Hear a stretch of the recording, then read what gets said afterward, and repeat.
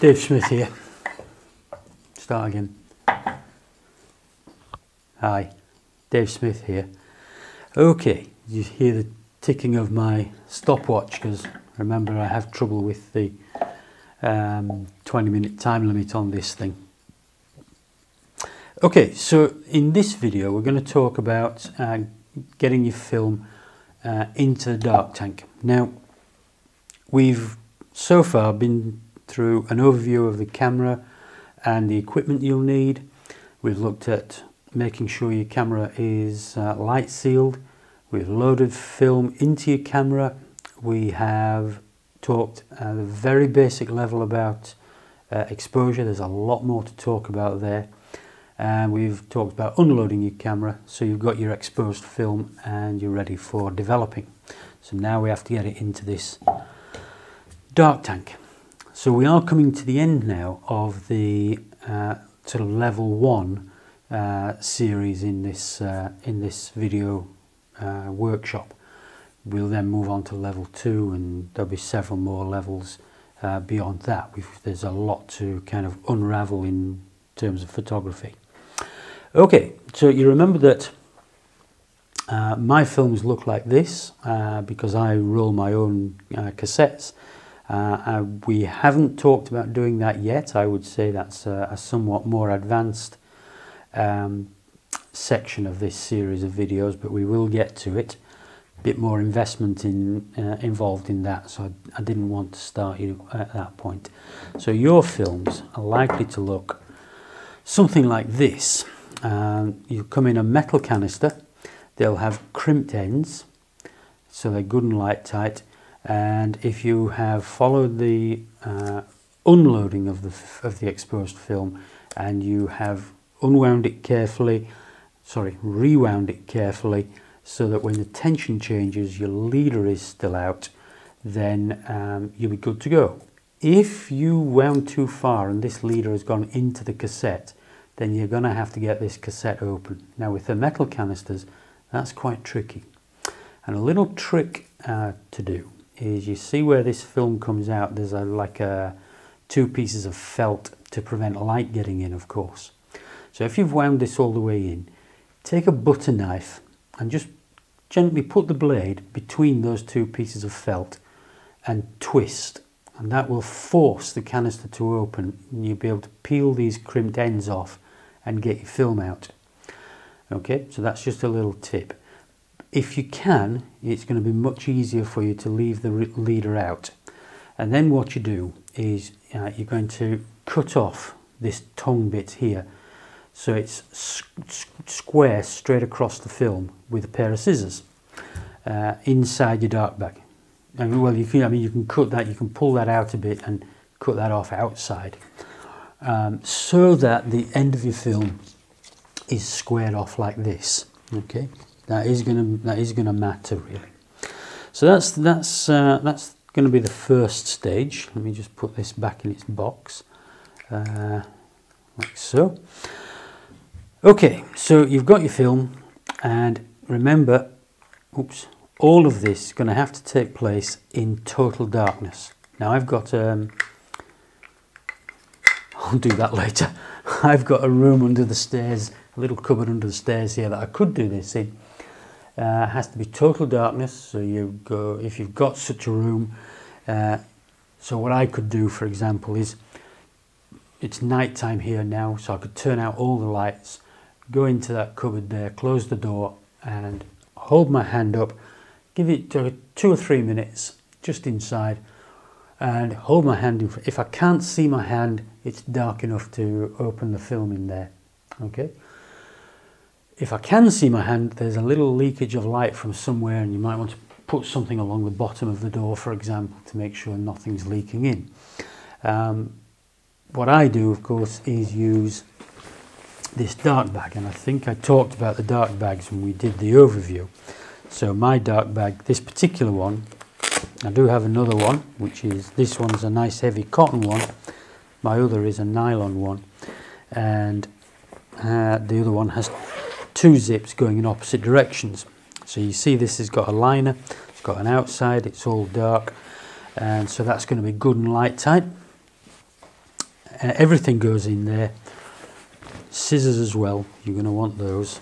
And then you've got elasticated cuffs at this end, inside and out, so that you can be sure that once your hands have gone in here, no light is getting in there at all, and you can open your film canister.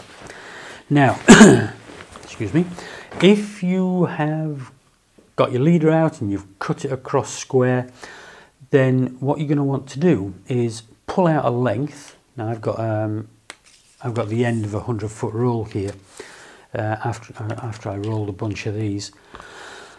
So if you imagine, that's where we've cut the leader off. Inside my dark bag, I've pulled the canister down and I've got this much out, and that's ready to load. Now, let's put that to one side for a minute. I use these Patterson reels. I also have in this tank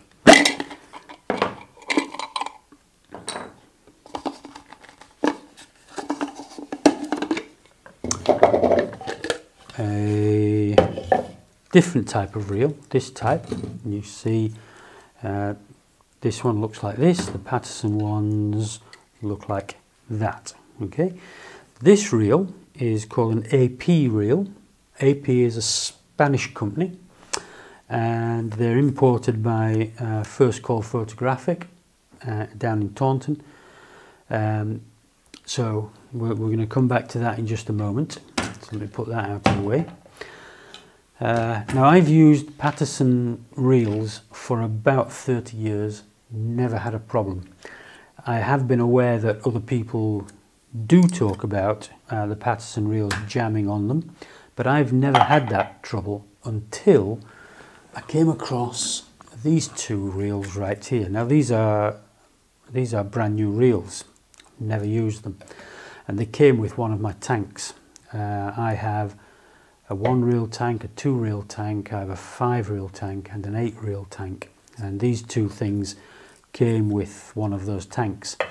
And I happened to pick one of these out. I've got something like 10 reels, and I happened to pick one of these out when I unloaded my first film from this, for this series, and it jammed. It's the first time I've ever had that, and I tried several times to get to get the reel onto there, and it just wouldn't go, and in the end it buckled the film. Now we want to avoid that, because where it buckles, it's ruined your frames. So if you are having trouble with your reels, then there are one or two things you can try.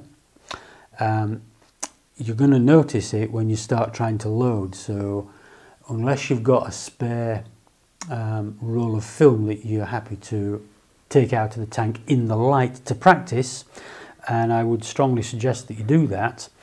It's a waste of a few pounds on a roll of film, but getting some practice will be a good idea in the light before you put your exposed film in.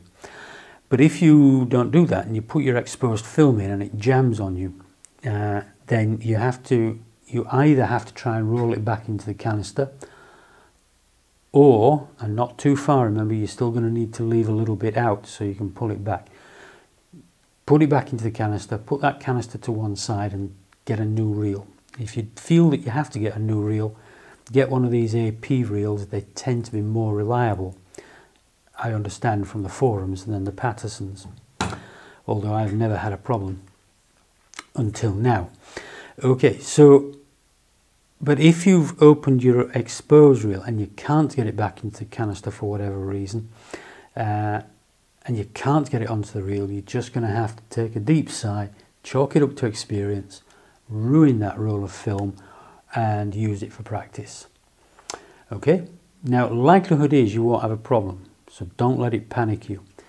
And I'm going to show you what I did with these just a little bit later. As I say, I ended up buckling a film, so these will just go in a cupboard and never get used. I've since tested these other rolls, because I just presume these will be fine, because that's my experience. I've tested these other rolls now and they all seem fine. Okay, so let's get back to loading it up. So we've got our film, it's in the dark bag, we've got hold of the leader end and we've pulled the canister out some distance, not the whole distance, just some distance. And now what we do, in the dark, remember, I use my fingers to feel for these ledges here to make sure that they are together. I don't want them offset like this, so I just make sure that they're both in the same spot.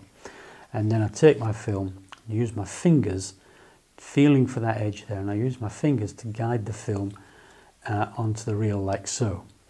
When I hit the ball bearings, just pull it a little way past, and then what you're going to do, now I usually do this with the film facing me, just rock that backwards and forwards like so, and the ball bearings will pull the film on. I'll turn it around so you can see, and you see the ball bearings, and that's moving really smoothly, and that's how I've always known Patterson films, Patterson reels to function. I'll show you one of those others in just a moment. You just keep going, and then I have my two fingers here, and I can feel when the reel comes to there. And when the reel comes, I just hold the film and pull some more out and roll it on. When I feel the film again, pull some more out and roll it on. When I get to the end of the reel, I roll it on until the reel is almost there. Then I cut across at the reel. All right, so at that position there, I use my scissors and just cut across, trying not to cut the tips of my fingers off. Then just finally finish rolling on like so, and I can sort of feel with my fingers where that film is. That's fully loaded now, and that would go onto its spindle, into the dark tank,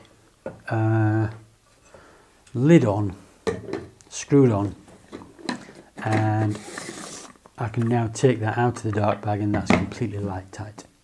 Okay, so that's it. That's all there is to it. If you're using one of these AP reels, then you can feel here that there's a gap here, there's no gap here.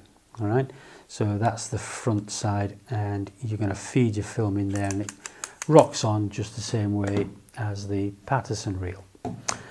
Okay, so that's what you're going to do for that. Now I'm just going to take this film back out, and we'll see how we're doing for time here. Okay, a couple more minutes. Now we'll go through this bit again when we develop this, but when you have everything done, and you just want to pinch that, and that just rolls off neatly. Okay. Now, before I use that one, let's go to one of these. Now, I'm going to do the same thing. I'm just going to use this very short length just to show you on here. I'm just going to feed that in up to, and that's already going wrong,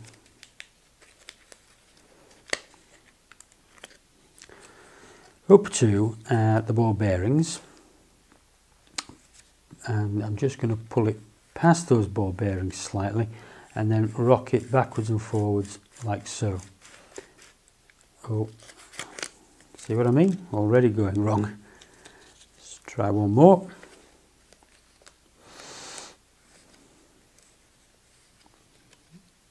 Push that just past those ball bearings.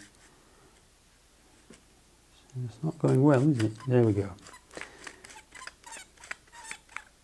And right there, I can feel that's jammed. Okay? And if I try to force that, now just by, yeah, it's just jamming right there. Okay? So I'm going to take that off, and I'm going to do that again with this longer piece, so we can see what's going on. So, and you hear that one squeaking. This one didn't squeak at all. So feed that through, past the ball bearings, rock that backwards, and this feels tight to me as I'm going. And you hear that?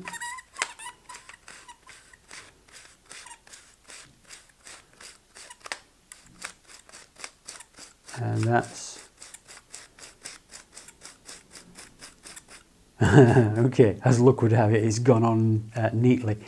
But you can hear that squeaking as it's going, and it feels very stiff to me. And just once or twice there, it's not even kind of coming off the reel very easily either. So that's all very tight, really. So let me try this other one.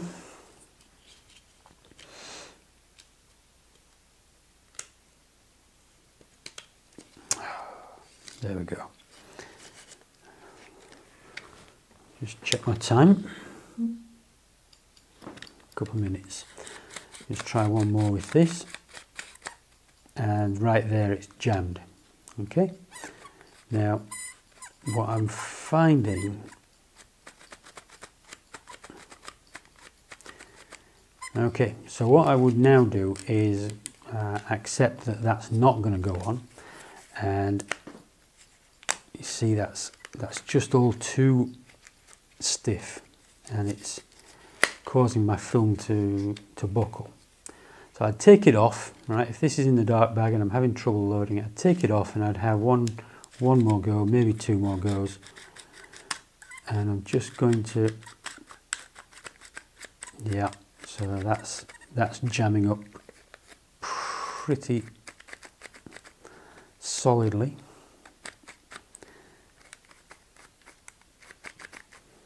There's not a lot I can do about that. There we go. Alright, so I'm pulling outwards on that to reduce the pressure, and I'm just kind of trying to move that very, very slightly to baby that film around, giving it some outwards pressure so that it's not going to jam on me. So I think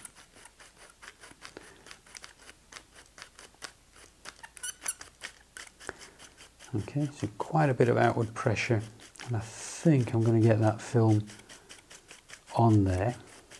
Now remember, this is only about a third of a roll that I've got here, so you would have quite a bit more to go.